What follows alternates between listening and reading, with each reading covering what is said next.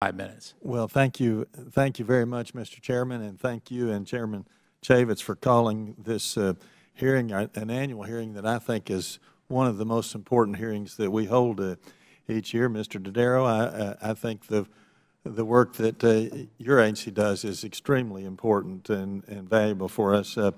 I have several different questions. I won't have time to get into all of them, but we have background information from the staff that says that the Department of Defense now has weapons acquisition programs that total $1.3 trillion, spending over $100 billion annually on weapon system acquisition.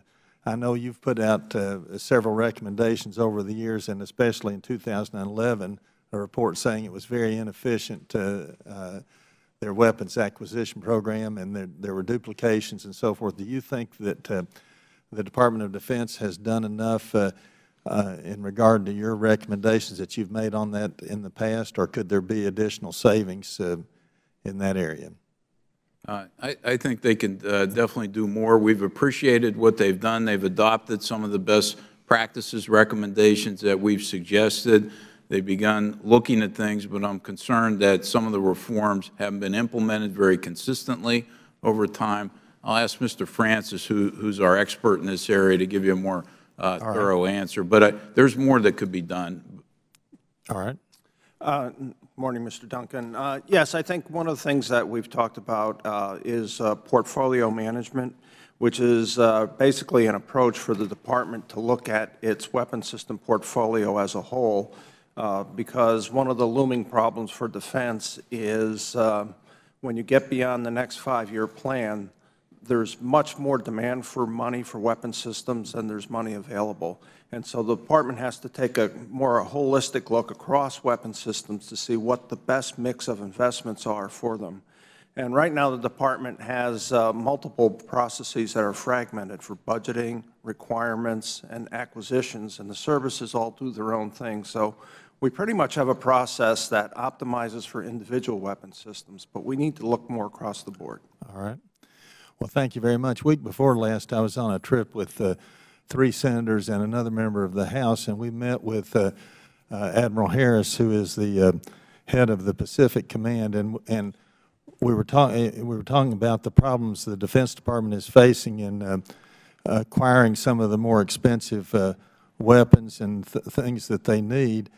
And we talked about how that the costs that have been shooting way up have been in the pay and benefits and so forth. And many top leaders have talked about that problem, how it's cutting into being able to buy the equipment that they want. And Admiral Harris said that he thought that we needed to have another BRAC. Mr. Tillotson, do you have any opinion on that? And also, Mr. Dodaro, what if you all looked into that? Surely. It is the Department's position that another round of BRAC would be appropriate.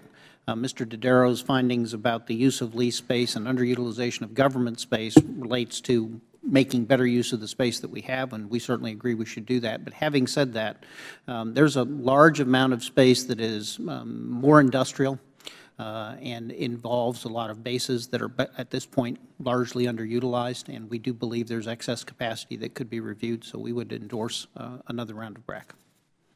There's definitely excess property, and our work, though, focused on reviewing past BRAC rounds, have shown that the Department needs to make additional improvements in its methodology for estimating BRAC and savings and actually bringing those savings to realization. The initial estimates are far in excess of what DOD eventually achieves through the BRAC rounds due to continual changes in requirements and other things. So our opinion, if Congress decides to grant them their request for another round of BRAC, they really need to implement our recommendations so that Congress has assurance that there really, at the end of the day, will be the savings that should be achieved through any process in this nature. We have many outstanding recommendations that the Department has not yet implemented in this regard. Another area before my time runs out, you mentioned potentially saving billions on Social Security disability payments. Will you tell us about the what needs to be done in that area? Yes. Right now, people can receive full disability benefits and unemployment benefits at the same time.